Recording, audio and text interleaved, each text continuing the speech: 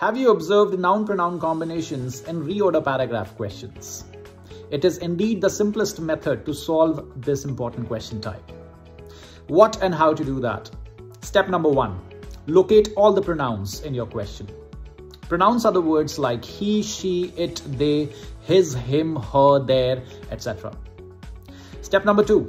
Check all the pronouns for which these pronouns are used.